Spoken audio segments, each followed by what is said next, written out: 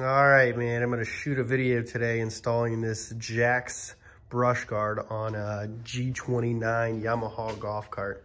This one's highly modified. I don't really have many videos of all the other little amenities that I did, but I figured I'd throw this one on here. It's got a wrap, it's got the Mad Jacks lift kit, 6-inch lift kit,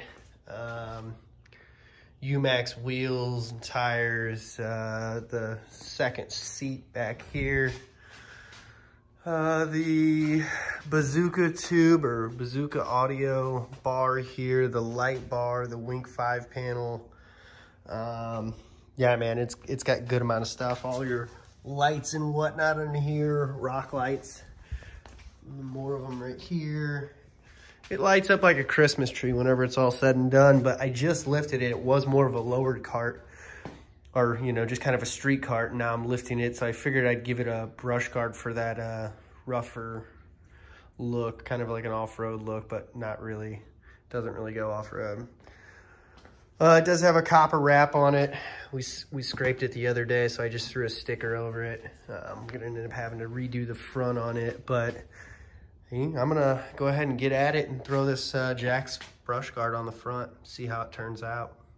I think on the side, pretty much what we're gonna have to do is pull these off, slide it down in there, and I mean, this will just come off. We slide it up, and then you'll be access to 2 bolts, one here and here. Same on the other side. And then underneath here, there is a 10 mil, hard to see right here. Yeah, there it is. You can see there, 10 mil. And that should get it all dialed up. All right, I've got the side pieces taken off so you can see the bolts now. These are gonna be a 13 millimeter, both of these. They might be different on your cart, but I assume not. Yes, it's dirty. This cart actually gets rode. It's not some show cart or something like that, or sitting in someone's garage, never being rode. We drive this thing all the time. So, those are gonna be 13 mils. This one on the bottom side is gonna be a 10 mil. Oh, another issue you're gonna have, or you might have to deal with, is supporting this. When you undo both those 13 mils on the side, that top's gonna wanna kinda come down a little bit. So, I mean, if you've got a helping hand or a board you can brace in between there, that'll help and keep it upright, because you're gonna have a lot of things going on when you're trying to shimmy this in the side. I won't be able to shoot that while I'm doing it, but I'm gonna have my 13-year-old come out and hold the top up while I'm doing it. All right, we're under the front cowl again. It turns out that mine is an 8 millimeter. Yeah, some of them have 10 mils, some have 8. I guess it just depends on how it was put together, where it was put together. All right, all my bolts are undone. It looks like there's a stop right there, so it's not gonna go all the way down. So that's a plus. It just goes about that far. So I should be able to do this just by myself, no help, no brace, no nothing.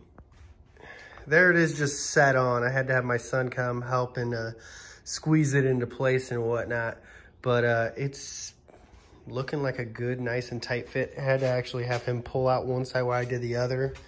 It's a tight fit, and I didn't want to scratch up the wrap that's on here. So, yeah, it looks like he did on his side a little bit, but the whole front does have to be rewrapped, so not a big deal.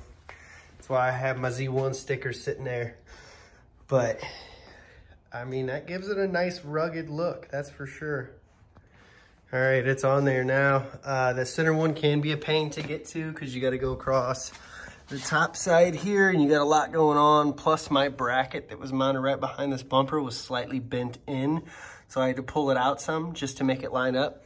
I mean, if your cart's got some miles on it, maybe it's bumped a few things, you might have a little bit of persuading to do. But man, that really completes that look. It looks really good. I'm gonna go ahead and tighten up all these bolts now that I've got it in there, and clean it up a little bit. All right, that's the cart, finished product. It's looking pretty awesome. JAKES front brush guard. I'm not sure of the exact price it is, I believe it was somewhere around 170, 180 in that range. I can put a link to the spot where I got it in the description. I mean, if you're gonna do a lifted cart, I think it really helps the front. If you got a wrap on the front, I mean, it could potentially save something from bumping into your wrap or whatever, kind of like what I had here. Not that this would have saved it, but I mean, that's a nice aggressive look. It follows the headlights really well. I mean, those are pretty much the headlights everyone runs on these G29s. So, and I'm sure this would work on the newest model as well. So yeah, that's it.